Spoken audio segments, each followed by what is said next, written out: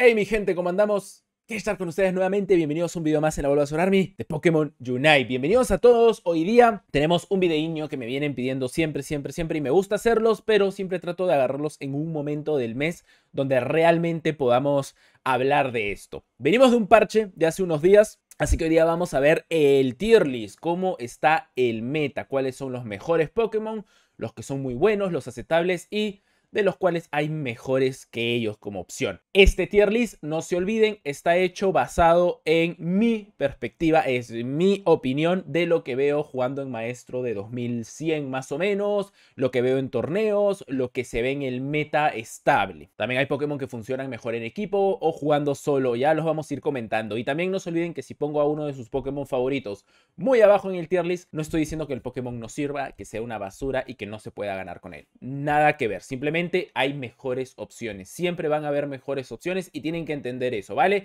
Si tu Pokémon favorito es Decidueye y lo pongo como último puesto, no estoy diciendo que sea malo, simplemente hay mejores opciones. Con Decidueye podrías ganar, podrías subir en rankings, podrías llegar a maestro, ¿vale? Por usar cualquier Pokémon. Ya vamos a ver qué pasa con Decidueye. Arranquemos entonces y vamos a empezar. El primero que tenemos en la lista ahorita es Serahora, un jungla que no se está viendo mucho últimamente. Sigue siendo bueno, la verdad, es un Pokémon bastante aceptable, pero ahorita mismo en lo que es jungla hay un gran líder, un gran ganador, un gran rey. Ya vamos a llegar a él. Así que ahorita Serahora lo voy a poner en aceptable. Porque eso es un Pokémon aceptable. Si te gusta, si lo sabes usar, te va a ir bien con él, vas a ganar y vas a subir en rankings, ¿vale? Blissey. Blissey ha estado medio que subiendo en las últimas semanas. Ha querido ahí permanecer un poquito. Se ven Blisseys en rangos altos mucho más de lo que se veía antes. Así que Blissey está bastante bien. Yo la voy a poner como aceptable. El problema es que tiene otros support salado que siempre van a ser mejores opciones, pero hay composiciones que se está llevando a Blissey, así que si te gusta, dátela,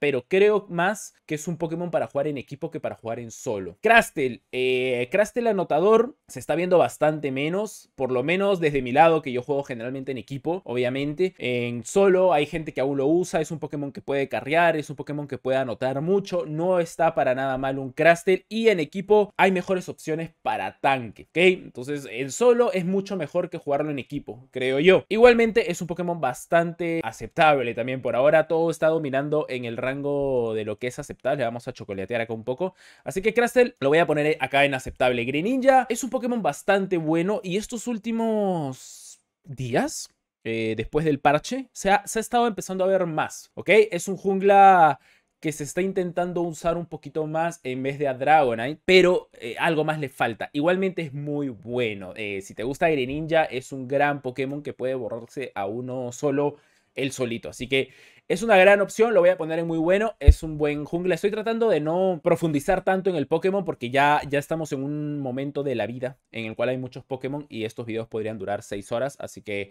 pues eso, ¿vale? Mamoswine ahorita también está como muy bueno, es un Pokémon que ha subido mucho, es un tanque que se está viendo en composiciones, aguanta bastante, controla mucho en la botlane y si a esto le sumamos el poder que tiene ahorita la bomba ralentizadora, la bomba de humo, como le quieran llamar, se está combiando bastante bien. Así que si les gusta Mamoswine como tanque, es una gran opción para jugarlo. Muy, muy bueno.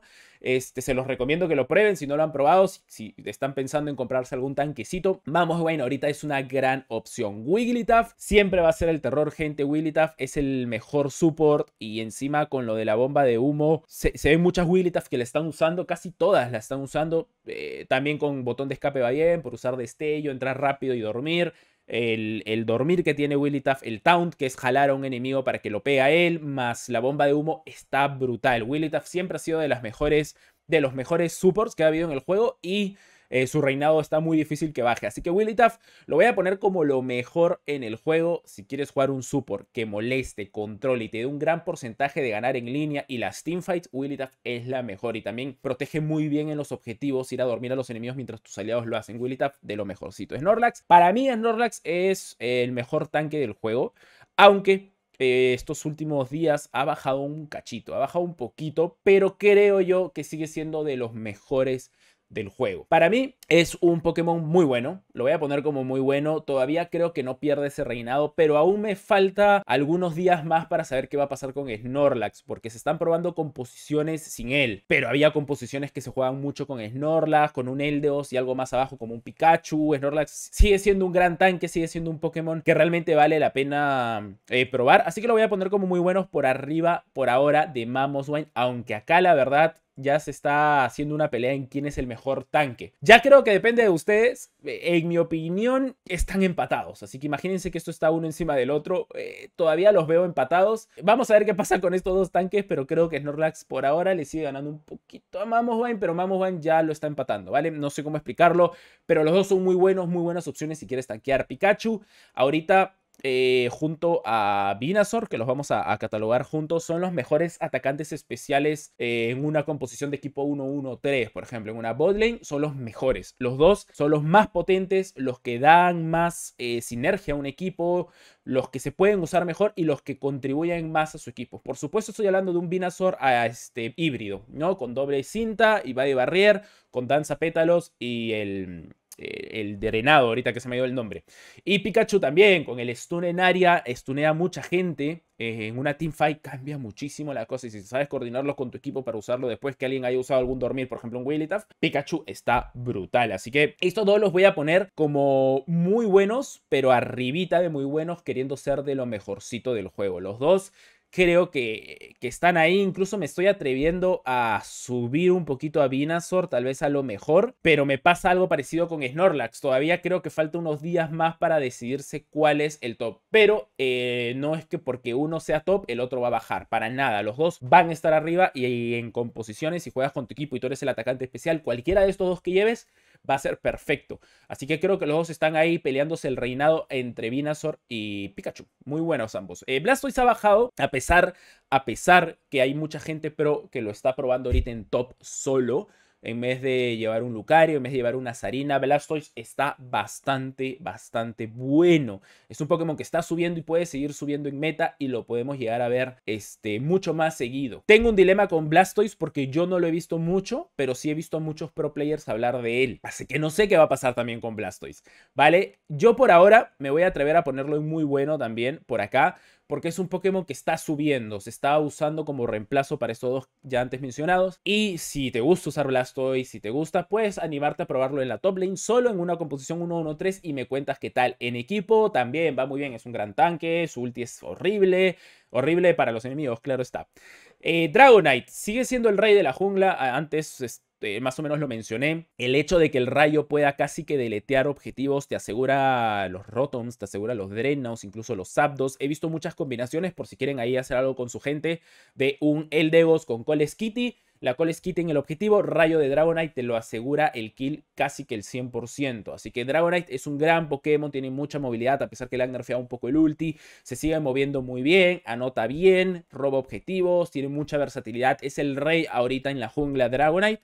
Y si quieres junglear, es tu mejor opción. Así que Dragonite, me voy a arriesgar a ponerlo en lo mejor. Es de lo mejorcito que hay en el juego ahorita Dragonite. ¿Por qué? Porque ha definido casi que un meta de jungla. Es el jungla que se está usando en competitivo, es el jungla que está, como digo, dominando, así que es lo mejor que hay ahorita para jugar en jungla. Vamos con Sylveon. Sylveon no ha tenido muchos cambios últimamente, está un poquito abandonada. Si bien Sylveon con Bozarrón aguanta bien en línea, es un gran Pokémon con el cual puedes ganar, subir en ladder, todo lo que tú quieras, Pikachu y Venusaur la destruyen. O sea, esto es mucho más, te da mucha más sostenibilidad. Uy, se me fue la palabra. Sostenibilidad, creo que sí está bien dicho, perdónenme. Estos son mejores. Destruyen completamente a Sylveon. No quiere decir, por favor, yo sé que tú eres main Sylveon y te encanta y ya has llegado a maestro con ella o con él. Sylveon no es mala, para nada. A mí me encanta Sylveon y la he usado muchas veces y me parece genial. Pero hay muchos mejores. Y si bien Sylveon podría ir en aceptable, ¿vale? La voy a bajar hasta hay mejores. Porque realmente hay unos que son buenos. A ver, lo que pasa, por ejemplo, Zeraora. Zeraora es un Pokémon que hay muchos mejores junglas que él, pero tiene un estilo de juego que lo hace un Pokémon aceptable, que lo puedes usar en distintas composiciones o en distintas opciones de jugar, o si te gusta el Pokémon, te da un plus ese Pokémon para que sea un Pokémon aceptable. En el caso de Sylveon, no te da un plus ese Pokémon, no tiene algo maravilloso que digas, vale, es un Pokémon aceptable o un Pokémon muy bueno. Es un Pokémon chévere, pero hay mejores. Entonces por eso lo voy a bajar hasta ahí. Perdónenme. Es de mis Pokémon favoritos del juego. Pero definitivamente el hecho que existen en el ecosistema un Venusaur y un Pikachu y unos más que vamos a ver ahorita, se va hasta abajo, ¿ok? Mr. Mime sigue siendo de los mejores support, creo yo, a su estilo. No me gusta compararlo ni con Blissey ni con Eldegoss porque tiene su propio estilo, pero es un Pokémon bastante bueno, así que lo voy a poner como que por acá en un Pokémon muy bueno. Se ven composiciones pensadas con Mr. Mime. Es un Pokémon agresivo que te asegura, por ejemplo, la pelea en las abejas, con los objetivos, robarle los objetivos a tus enemigos para bajarles el nivel. Es de lo mejor.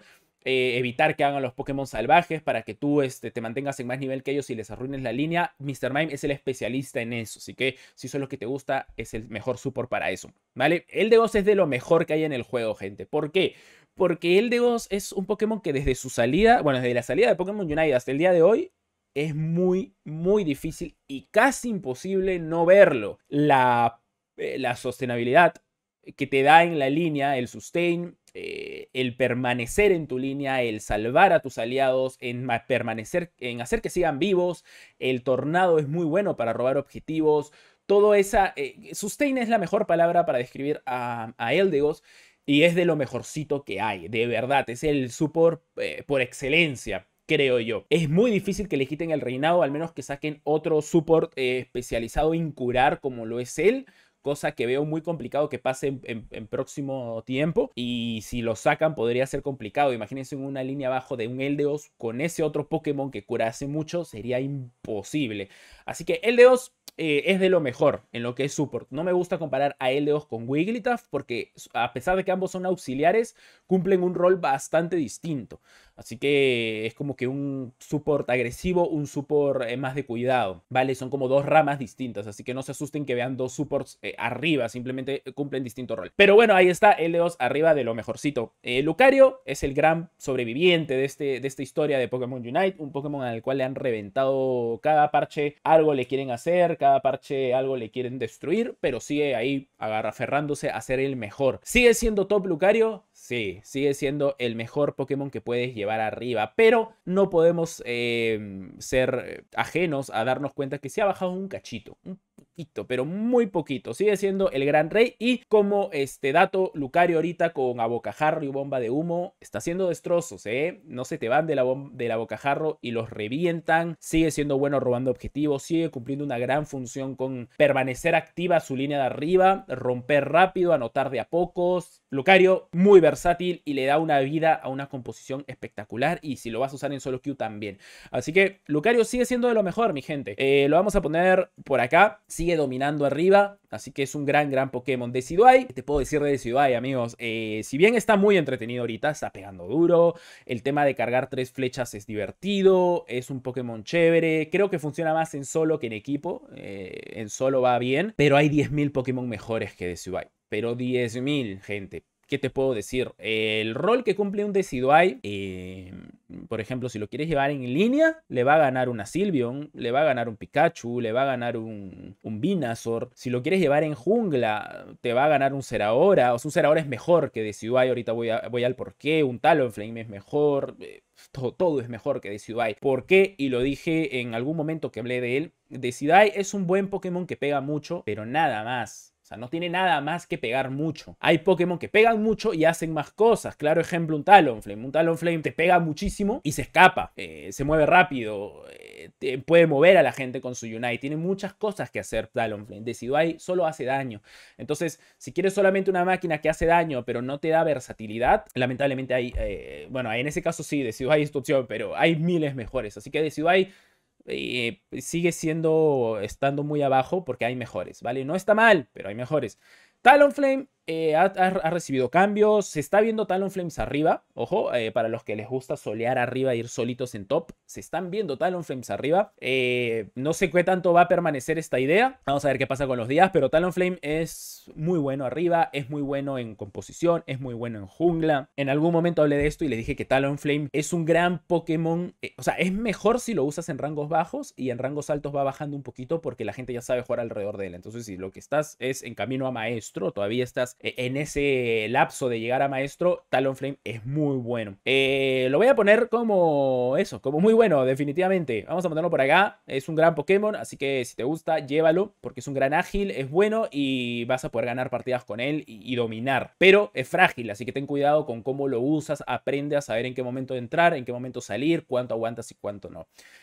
Gardevoir, mi Pokémon favorito en Pokémon Unite. Le han bufeado ninjamente, no lo habían avisado, lo comenté en el video anterior, creo, o anteanterior, no me acuerdo. Gardevoir, su premonición ahora lo han bajado a cuando la chuntas, antes de mejorar el premonición. Antes, cuando dabas premonición a un enemigo, se reducía a 4 segundos, ahora se reduce a 2. Está mucho más potente. Y la verdad, tengo preparado un video de Gardevoir. Si quieren que los traiga, me lo dicen y fácil mañana se los traigo. No quiero hablar mucho de ella acá porque quiero subir ese video y analizar algunos otros cambios que han habido. Pero ahorita Gardevoir, espectacular, ¿eh? A mí me gusta mucho, si bien todavía me pasa lo mismo que con Sylveon. Hay que ser honestos. Por más que es mi Pokémon favorito, hay que ser 1000 veces honestos. Pikachu y Venusaur son altamente superiores que Gardevoir. La voy a poner casi que como acá en aceptable. Sí, como que hay mejores que Gardevoir, pero con este cambio se vuelve aceptable. Es esto que les decía cuando hablaba de Sylveon. Tiene un plus, tiene algo más que te hace preferirla que uno que es mucho mejor que él porque te da un plus, te da algo distinto, ¿no? En el caso de Gardevoir, ese Unite que junta a la gente, el estar reseteando el premonición y lanzándolo y spameándolo es durísimo para una línea. Está muy buena Gardevoir, así que la vamos a dejar por ahí. Slowbro ha subido bastante, el hermano lento ha estado queriendo escalar, se le ve, se está usando a veces en reemplazo de Wigglytuff, incluso por ahí. Controla bien, su Unite Move funciona muy bien en situaciones complicadas como una pelea en un Zapdos, una pelea en algún objetivo como Rotom o Dreadnought, en una teamfight para disablear al Pokémon enemigo. Si estás cansado de Dragonite que te roban objetivos con rayo, chápate un Slowbro y métele rayo para que no pueda usar el rayo mientras tus aliados matan el objetivo, etc. Slowbro bastante bueno, me gusta mucho que haya estado subiendo y lo voy a poner como aceptable. Todavía creo que le falta un cacho para meterse a muy buenos. Vamos a ver qué es lo que pasa. Estaba subiendo, salió el parche y ha vuelto a estancarse, pero vamos a ver qué pasa en estos días, a ver si Slowbro sigue subiendo, ¿vale? Todavía vamos a dejarlo ahí. Gengar lo mejoraron, o sea, le hicieron un cambio ahí de tuerca a sus movimientos que ahora los aprende al revés. Le ha dado vida, sí.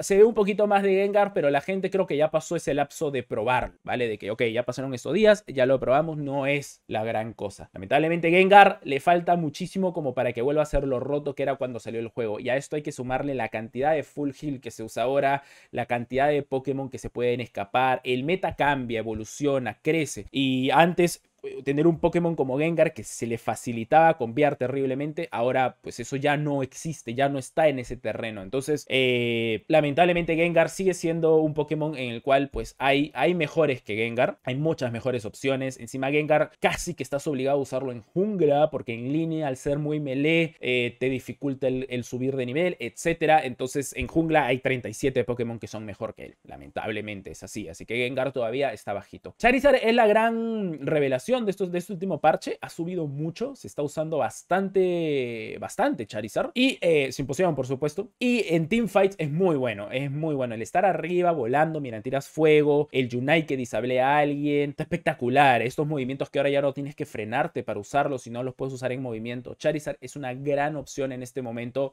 si lo que quieres es un Pokémon que haga mucho daño y en teamfights esté con más libertad, haciendo daños por todos lados porque es difícil atraparlo. Entonces Charizard ha subido demasiado en el meta. Es más, lo vamos a mandar hasta muy bueno. Y la verdad se los recomiendo probar, ojo, de verdad les recomiendo, déjenme quitar esto, les recomiendo que prueben a un Charizard porque la verdad está muy entretenido, es un gran Pokémon y les va a servir mucho llevarlo en su composición de equipos, ¿vale? Machamp. Otra gran sorpresa, está subiendo Machamp. Me pasa algo como con Talonflame, pero Talonflame del top. Se está probando mucho Machamp arriba. Siempre ha sido bueno Machamp. Es un gran Pokémon que siempre se ha visto opacado por la sombra de Lucario. Y cuando estuvo a punto de acercarse a Lucario apareció Sarina y lo mandó para atrás. Pero Machamp, la verdad, ahorita está bastante bueno. Se está probando mucho en composiciones. Se está jugando mucho en ladder. Se ve arriba Machamp. Es un gran Pokémon que destruye, se hace invulnerable, tiene muy buen CC, su Unite puede cambiar una teamfight. Y yo les recomiendo que si tienen un Machamp, lo prueben, porque la verdad está espectacular. A mí me gusta mucho, creo que es un Pokémon que podemos llegar a verlo estable en el meta, muy arriba. Y lo voy a poner casi que como muy bueno acá por arribita de Greninja, porque aporta más que Greninja. Además, voy a hacer acá algún cambio, te lo voy a poner por acá, ¿sí? Vamos a hacer un pequeño ajuste ahí. Absol ha bajado mucho, gente. Absol es un Pokémon que ahorita mismo, estaba bien. Realmente Absol estaba muy bien.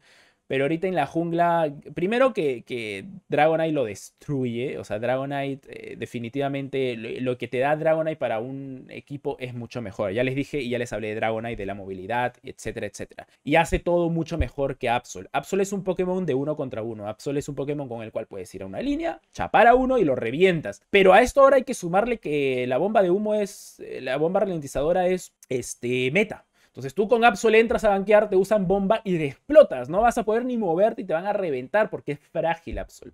Entonces Absol lamentablemente se ha ido, creo que como las criptomonedas estas que pierden su valor, se ha ido así, en picada hasta abajo. Y la verdad ahorita Absol no creo que valga la pena usarlo en jungla, ¿vale? Ahora, esto es hablando de un tema de equipos. Yo sé que ahorita te estás triggereando con lo que estoy diciendo, te estás a punto de dejarme ahí un comentario para insultarme. Si lo juegas en solo te va a ir mejor, ¿vale? Absol es un Pokémon que si juegas Rankeds en solo, o sea, entras en solo a jugar y te emparejan con gente random, vas a poder dominar un poco más porque la gente ahí no está preparada tanto a pensar en equipo, a pensar en composición, sino a jugar por su cuenta. Entonces con Absol puedes aprovecharte un poquito de eso e ir a gankear y reventar gente. En solo va bien, en equipo no tanto, ¿ok? Así que ya depende, ¿no? Si lo juegas en solo, yo te pondría a Absol como bueno, casi al final, y si juegas en equipo lo pondría como aceptable, pero si hacemos un universal para él, lo voy a poner como hay mejores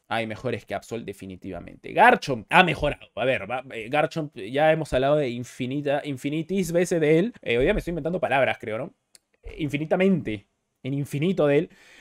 Y le falta todavía. Es muy bueno. A ver, ahorita está bastante aceptable Garchomp. La verdad, lo voy a poner. Es un Pokémon aceptable. Que si lo sabes usar, vas a poder ganar con él. Vas a poder dominar. En solo queue puedes subir en Rankeds con él. Y puedes llegar a Maestro con él. Por supuesto.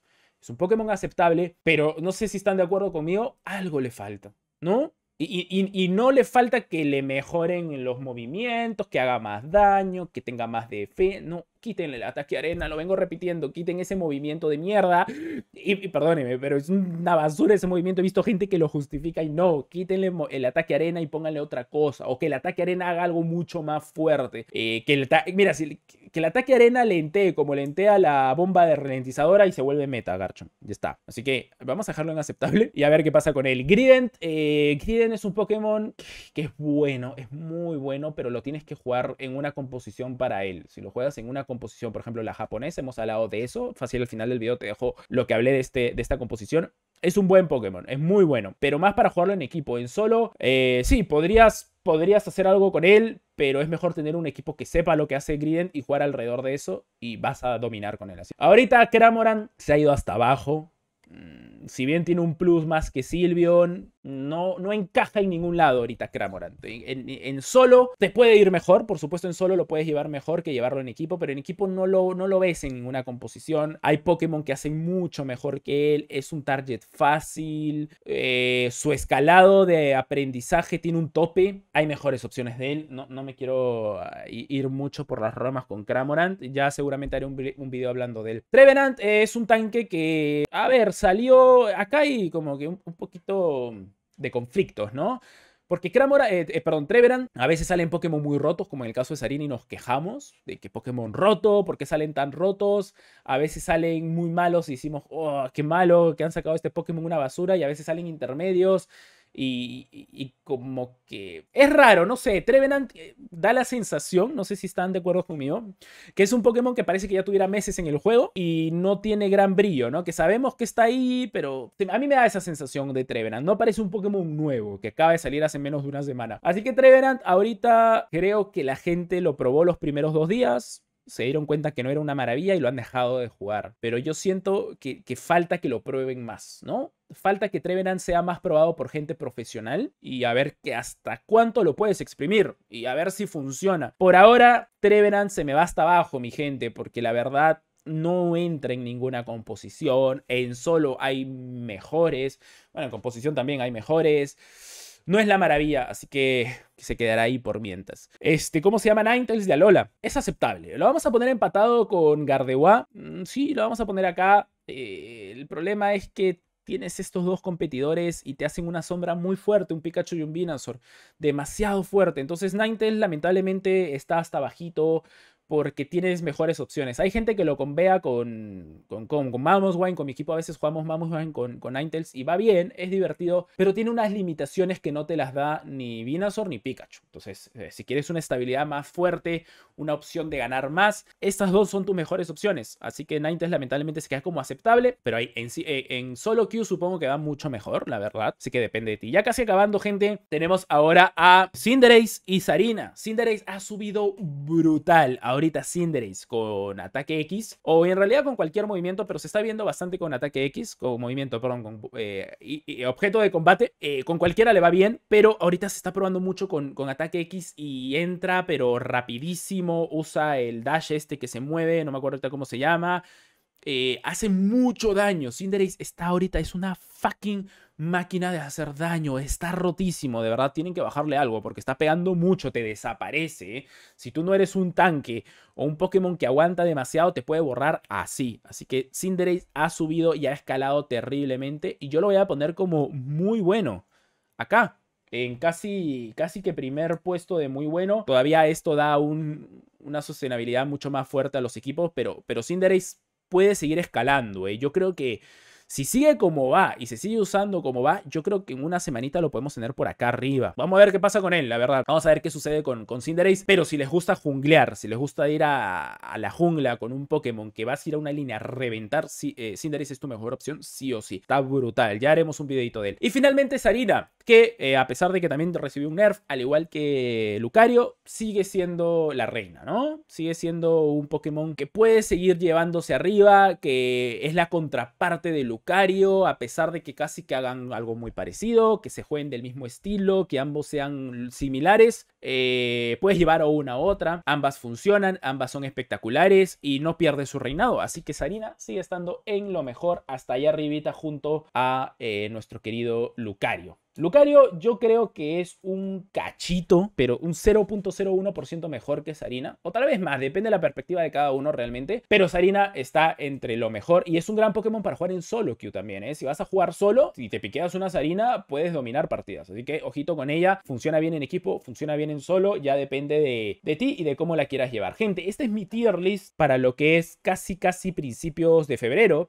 fines de enero, principios de febrero. Vamos a ver con la salida de X-Slash qué pasa. Hasta que salga X-Slash no vamos a tener parche. Esto puede ser en 1, 2, 3 semanas. Quién sabe, podemos estar con este meta un gran tiempo. Hay algunos Pokémon que todavía me quedan pendientes en lo que vayan evolucionando estos días el meta. Como les digo, ¿no? Como Greninja, como Talonflame, como Machamp y Cinderace que pueden seguir subiendo. Todavía hay cositas que han quedado medias colgadas, pero ahorita para lo que es 25 de enero, así es como yo lo veo. Déjenme en los comentarios qué opinan, si están de acuerdo, si les gustaría o creen que uno debería bajar o subir. Ya ustedes me lo dicen en los comentarios, siempre me gusta leerlos y que se haga un debate. Y nada, gente, los quiero mucho. No se olviden seguirme, transmisiones en vivo todos los días por twitch.tv/Kishtar. Y gracias por apoyarme en Patreon y gracias por ser miembros acá en YouTube. Tienen contenido exclusivo. Ya subí ayer una partida de un torneo que hemos jugado que es contenido exclusivo, no está en ningún otro lado, así que pueden verla. Y nada, un fuerte abrazo a todos. Los quiero mucho, nos vemos en otro video. Chau, chau.